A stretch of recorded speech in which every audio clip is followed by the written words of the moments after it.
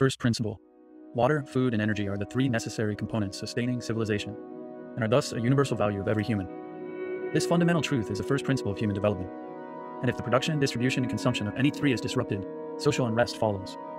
War and peace are inherently tied to abundance or scarcity of these key elements. Political economy.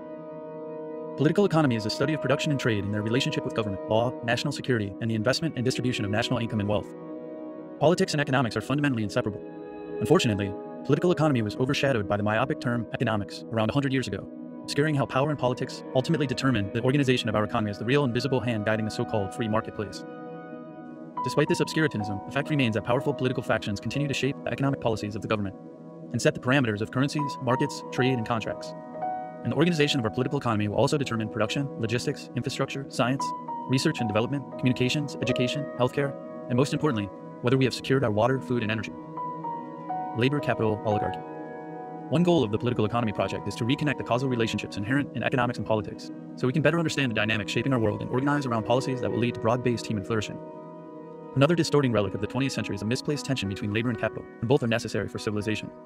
For when the political economy effectively organizes labor and capital, real surplus value is created that can be used to promote human prosperity and peace.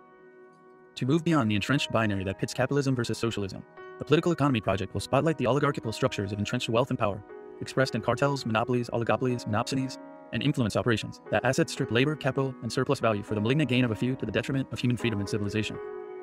Principle above politics. In this darkening age of growing division and impending tragedy, I humbly seek those of goodwill and magnanimous spirit who are willing to set aside petty squabbles and factional differences and unify our fight for a future where no human goes without water, food, energy, housing, education, healthcare, communication, transportation, and social security, while producing broad-based prosperity for today and future generations. And with this guiding vision, let us begin developing the political economy blueprint that will unify our fellow humans to work together and create a new renaissance of the human spirit.